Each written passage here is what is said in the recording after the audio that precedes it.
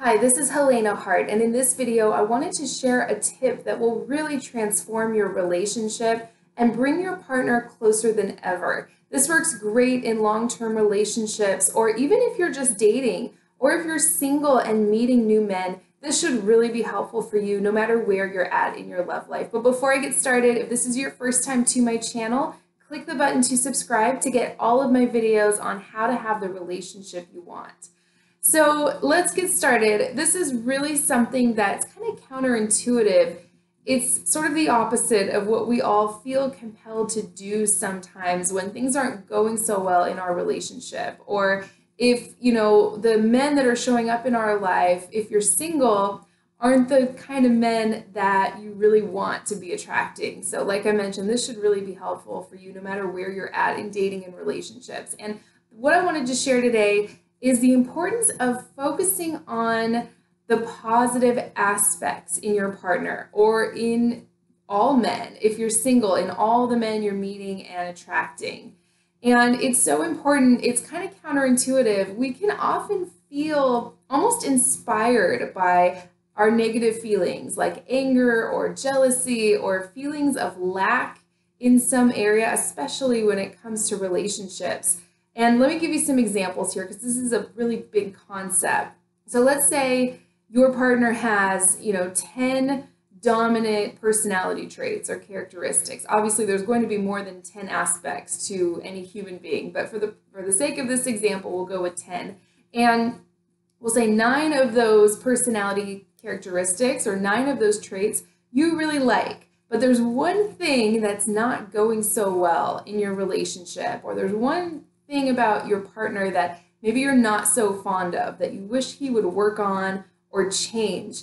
And as humans, we kind of have this tendency to want to focus on what's not going right. We want to take it all apart, put it all back together. That's what we tend to talk about when we're talking to our girlfriends or family members, that one thing that's not going the way we want it to in our love life. And I've really found that your attention to something makes it bigger and bigger and bigger. So if you're just focusing on that one aspect of your relationship that you wish would improve, and you're kind of ignoring the positive aspects, you're ignoring those 9 other qualities in your man that you actually love, the problem tends to get bigger and bigger. If you've ever heard that phrase that there is no getting to the bottom of negative emotion, because there is no bottom. The more you talk about it and analyze it and kind of wrestle it to the ground and kill it, take it all apart, put it back together, both with your partner and with other people in your life, the bigger it tends to become.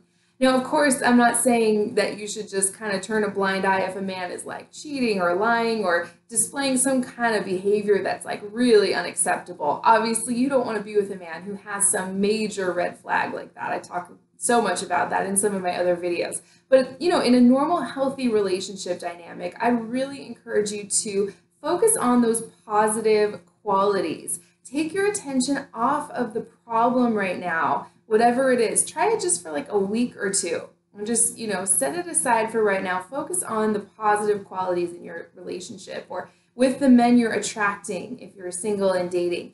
And you'll see that man really transform right before your eyes. It's so amazing how it works. Or if you're single, better men will start showing up for you. It's almost like you, when you're focusing on the problem or what you wish would change, you're holding yourself apart from those things you want to actually experience in your love life. If you're looking at it from a law of attraction perspective, what's wrong or what you don't like is active in your vibration or in your energy, so to speak, when you're so focused on it and constantly talking about it to everyone in your life, or with your partner especially. That's what's active within you. So that's what you're going to see more and more of in your experience. So for the next week or two, try just focusing on those aspects of your relationship or of your man that you would like to experience more and more of. Focus on the fact that he is really loving and hardworking, and he cares about your feelings, all of, whatever it is that you love about him. And think about it the other way around. Who do you feel compelled to be around and come closer? What kind of person inspires you to be your best self? the kind of person who's focused on your flaws and what you wish would change, or the kind of person that gives you the benefit of the doubt, focuses on your positive qualities, acknowledges you for working on yourself, or acknowledges you for the qualities that they like in you. Very obvious, right? You tend to feel drawn to people who appreciate you and make you feel good about yourself, not so focused on something that they wish you would change about yourself. Just as an example, to kind of put yourself in your partner's shoes for a minute. So if you were just to try this, let me know in the comment section how this goes for you. I truly believe that even one day's focus, if you do this correctly, can transform your whole relationship, or it can actually change the kind of men you're attracting. If the men you're attracting, let's say the men you're attracting are like, 75% of what you want. This is certainly what I experienced in my past, so I'm familiar with this dynamic. The men I would attract were like, 75, 80% of what I was looking for.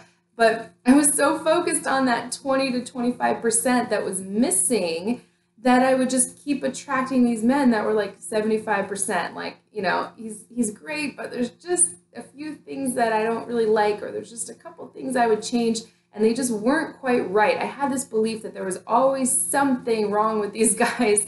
Maybe I was attracted to them, but they didn't have a stable job, or they weren't in a good living situation, or there was just always something. I was focused on the 25% that I didn't like, rather than the 75% that was actually really great. So this can get you closer and closer to what you want if you're single. And I'd love to talk some more about this. This is a really important concept. So try that for the next week or two. Focus on those positive aspects, either in the men you're attracting if you're single, or in your man if you're in a relationship, and watch how things will just kind of shift in all kinds of amazing new ways. You want to just really allow yourself to be surprised in your love life. See what shows up either in your man or in all men everywhere if you're single. So I hope this was helpful for you. Let me know what you think about this in the comment section. I always love hearing from you. And if you're ready to attract the man you want and really inspire him to be the kind of partner that you want him to be, and